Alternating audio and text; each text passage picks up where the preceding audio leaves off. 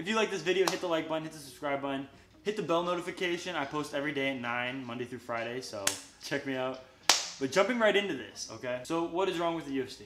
I already made a part 1 to this video, check that out. I made it like 2 years ago, but in this video I'm covering different topics. So basically, I believe every single fighter dedicates their entire life, man or woman. They dedicate their entire life to becoming a great fighter.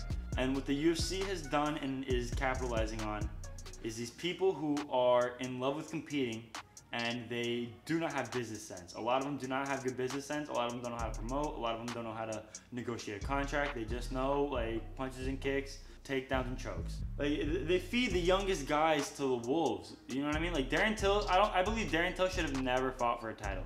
They should still be building Darren Till's name, okay? Because he could be having some crazy fights and where he would probably win and he would be getting a huge payday. Does that make sense? Like if Darren never fought for the title, I believe he fought for the title way too early, like way too soon. They need to spend more time building each individual fighter. Let the fighter like come into their own. Like Kevin Lee's a good example. I think they threw Kevin Lee to the wolves way too early. And now every single fight he has is one of the most dangerous fights in the world. It's against one of the most dangerous fighters. There's so little room for error. These men who dedicate their lives to this company, or you gotta think this is a business. This is like a 9 to 5. You have to think of it like a 9 to 5. They're treating their employees like shit. They really treat these men and women who dedicate every aspect of their life. Their children's lives revolve around their fight career. Does that make sense? Like everything revolves. Fighting is such a selfish sport that like you have to use a lot of resources to become good. A lot of these fighters are fighting full time. I believe if you get a UFC contract, it should be like, okay, now I can focus on fighting. Now I am at the very least taken care of like for the duration of my contract. I should be able to put food on the table, pay my rent, and have my managers and trainers and my full staff, and be able to have some money, have spending money, and a savings account. 401k, health insurance. This is how it should be. The UFC doesn't offer health insurance. They don't offer. Yeah, they help out some of their fighters. They do these show tactics to make it seem like they care. Like, oh, I'll give out 4 bonuses today. Like, bro, the fact that your fighters have to fight for a bonus. Like, you think anyone would take a night off because there wasn't a bonus on the line? It's just tactics to make everybody be like, oh, they do care about us. They do care about the company. But they don't. They absolutely don't.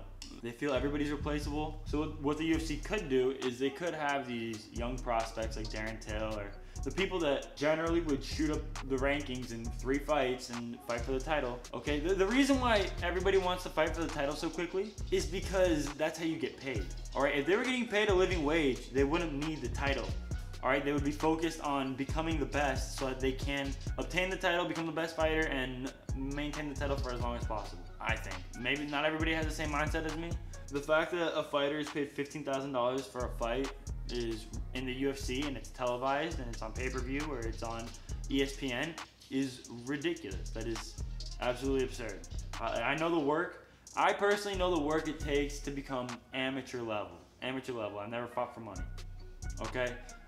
To become a professional, bro, must be terrible. It must be absolutely terrible. What ends up happening is you have these older fighters like Chuck Liddell and Tito Ortiz who continue fighting well past their prime, and they're just doing damage to their body. They just need a payday, and they ruin their body. Athletes going broke is no new phenomenon, but I think the way they treat their fighters, if they treated their fighters better, they'd have more stars. They'd have more stars, more big fights, and more money in their pocket. So if you guys like that video, hit the like button, hit the subscribe button. Don't forget to hit the bell so you get notifications. I post every day at 9.